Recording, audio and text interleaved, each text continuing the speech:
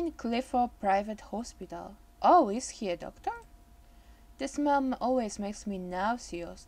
Yeah, I hate the hospital smells. That's why I'm avoiding going there. Ever. I hate this. It just smells so kind of death in hospital, in my own opinion. It really does. Medications and death. Although this particular hospital is a place where I've learned I can wind down. I have a feeling today's visit will be different though.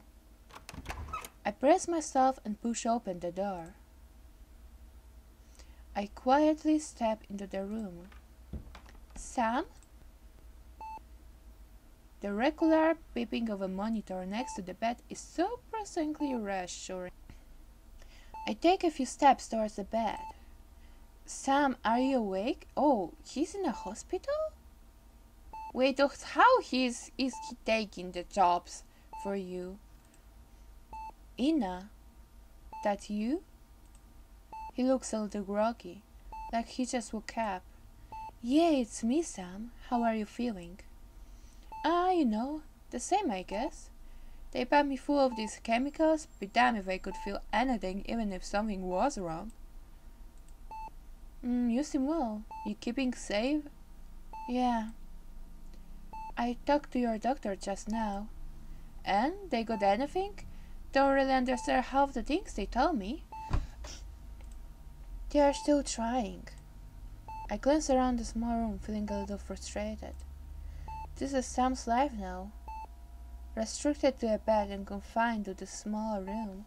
Wait, what happened? They still need me here? Can I go home?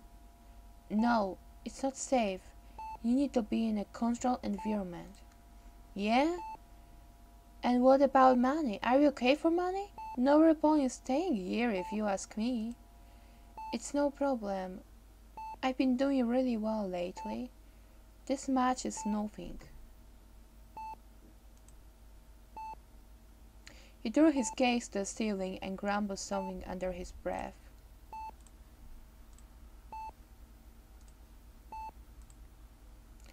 Crap. What? I sigh and look out the window. I don't know why, but FPS is dropping now and then, so sorry if this looks lucky. You should get out. Oh no, something bad is happening. Sam, no! Don't kill him right now or I will kill you, game. I don't do well with feels like this. I just met him and it seems Ina really cares for him. I know. What? Oh, I thought something was in the window. You need to get out. Find another line of work. This is not good for you. This again, I was kind of expecting though. I thought she needs to get out like of the room and someone was coming to kill him or something. I don't know. I take a deep breath. Look, I told you before, I'm not taking on that kind of work anymore. I'm selective about the ones I take. You have no idea. You just don't understand. Yeah, I'm on the Sam side. Go to some supermarket and sell things.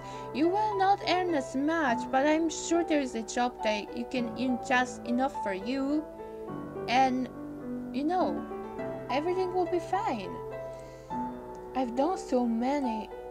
His voice cracks. I stand up, teeth clenched, eyes on the door. I'm not a little girl anymore. Oh, amazing! Russian! That's interesting. You're just a child. You don't understand anything. Just do as I tell you. Oh my god, I wonder if I can read the Russian version. Ty prosto rebeniok bi niczego nie majet prosto teraz jak ja skaszu. I think it wasn't the worst try. Yeah, I don't know how do you say numbers, so oh, okay. I'm 22 now. I go in on 23. You need to realize that already. I can make my own choices. Be должны понимать, что же я могу сделать мой собственное решение. I don't know what I'm saying. It's fun though. But yeah, there is no future in what you are doing, Ina. Tam нет будущего в том, что Ina. I opened my mouth to retort, but I held back my repulse at the last second. He's right. Okay, he tried to see a little bit chat maybe. Maybe he's a little bit pushy. But he is right in let's find a better job. I'm for it. I am in for it. I exhale deeply. I'm not a child. I'm flying in a doctor from Switzerland. I'm told we can trust him. He's been doing research on stem cells and organ replacement. He's accurate to take on your case. He doesn't respond immediately. And then after a moment, I'm tired, Ina. I'm just sick and tired of all this. Oh, that's so sad. Oh, no. Oh my god. Fuse. I told you game about the fuse. You need to let me go. He says the last part with clarity, almost as if he had been rehearsing it. I should get going. Why? Why can't you just talk with him? I'm afraid that next time you come here, you might not be able to. I should get going now. You need rest, and I have some work to take care of. I'll come by tomorrow. I risk a glance at him, and sure enough, he's crying. I spin around and take long strides towards the door. Outside, I take a deep breath. I walk over the window and put my hand against the cool glass. Why is he acting so weak? Wasn't he the one who taught me to take pride in myself? To never show weakness? I remove my hand and hurry down the hallway. It suddenly became hard to swallow. Oh, different attire. I got. I can't deal with fears. Hurts so much. Oh, much better. A shower at the end of the day always feels good, especially on days like today. I prepare some coffee and head for my spot at the table. Okay, so 11:30 p.m. I never realized how tired I actually am until I allow myself to relax completely. Right now it's an effort to even keep my eyes open. I scroll through some random news articles, most of them about various celebrities and their latest antics. Oh, okay, he's got a new hairstyle now. Never mind, let's go elsewhere. The next hour goes by as I research whole organ decellularization. I wonder what exactly has happened to Sam. Okay, let's see now. And an email? The majority of the mail in my inbox is from Mal, a business contact. He occasionally refers clients my way. I don't know much about him and I can't say I trust him. I've only met him twice. He seems to have links to several corporations and businesses. The contents of his mails are usually kept very succinct, just detailing the basic requirements and the expected pay. Obviously, he said he doesn't do this for free. He keeps a whole 20% of the total for himself. Opening my mail client, I discover I have 5 new messages. The first is a small inquiry about the status of a current job. Much as I dislike him, he's the reason I'm doing so well as of late. The work opportunities he provides me always pay off, and quite well at that.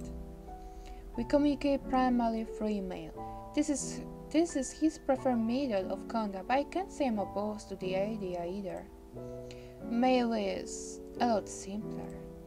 The second and third message are website feeds. I delete them.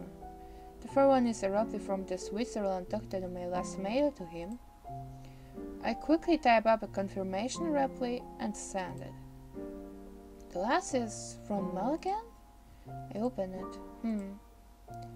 I'm supposed to serve as a lookout for a teenage girl while she is in college. Wait, Mel sent me this? A bodyguard job? I go over a message again. I can't tell much from the amount of information given here, but am I seriously It's better than killing women!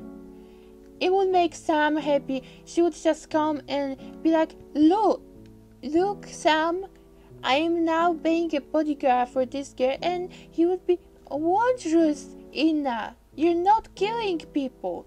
Wouldn't that be better? Oh my god. I'm so raged because I'm so into this now. And I'm so sorry for Sam. And I hope he will keep strong. Well, this certainly would be a first for me. All my jobs so far require me to be on this dispatching end of damage and violence. It might be interesting though, it sounds comparatively easy at the very least, and the pay is surprisingly good. Sam. Okay, I'll give Mel a call and ask him about it. It could even be just a mix-up on his part. I don't use my phone very often. It's just something of a mystery to me. They didn't have any of the normal kind, so I end up picking up something at random. Okay. There we go. Normally I answer his phone instantly.